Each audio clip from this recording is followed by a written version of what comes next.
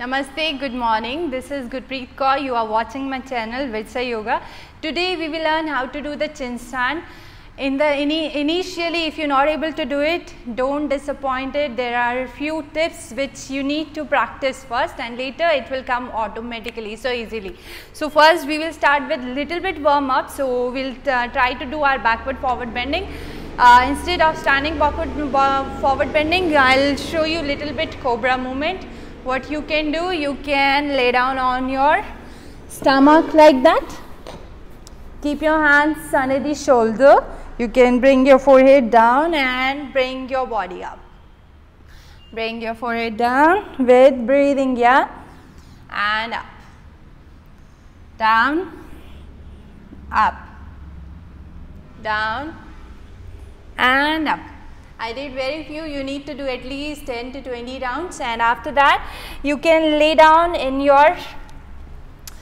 on the back.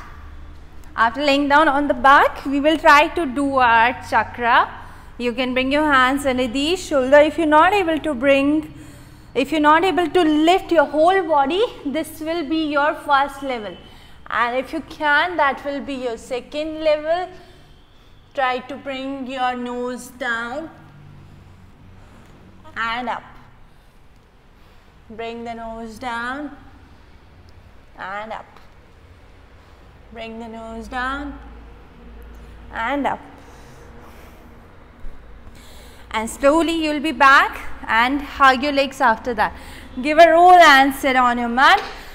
So this is just for your stretching purposes. The next thing is, when you try to lift your legs up, you require your shoulders mobility, shoulder strength.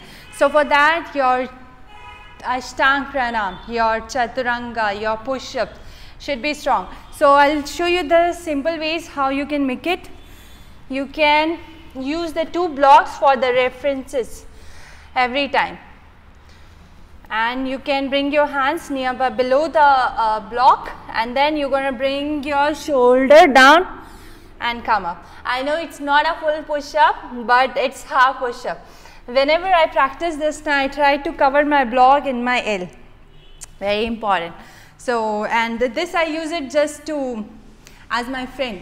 So if you don't have anybody besides you to help you, to lift you, the wall, the blocks, the props, it really helps you to reach to the next level. So after doing this 20-30 rounds, we will do our Ashtanga Pranam. How to do that? You can bring your hands under the shoulder, knees down.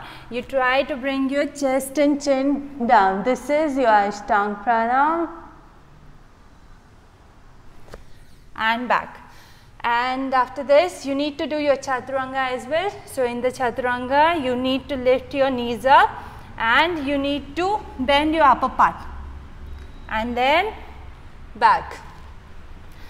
Very basic things. I'm just showing you 1, 2, 3 rounds. It doesn't mean you just need to practice one time and then you have to stop it. No, you need to do at least 20, 30 as I am saying it before going to that step. And I will try to teach you with that method which I have learned. My method was, when I started doing it, I used to take a support of my block. So same thing I will teach you as well. You're going to bring your blocks. See the separation. People don't understand that we need to keep it like that. We need to keep it like that. You need to check your shoulders. Make sure it is on the shoulder. It don't hurt your chest at all. Keep it on the shoulder. And so if somebody besides you who's doing this much, you don't need to do it. You need to look at yourself first. So you're going to put it here. Again, I will bring my hands behind the block and we will bring the shoulders and the chin down. You're going to lift your knees and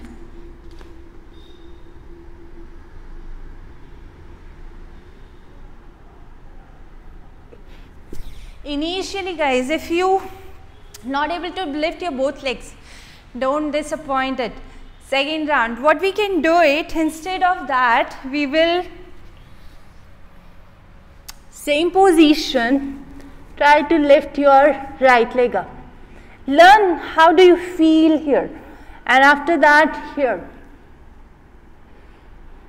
Very basic things which I learned actually, but if you feel like something which I missed it and you want to ask or you want to discuss, please write it in the below comment section, and whatever you feel like, please discuss with me in the comment section regarding the poses, and please subscribe my channel, and thank you so much.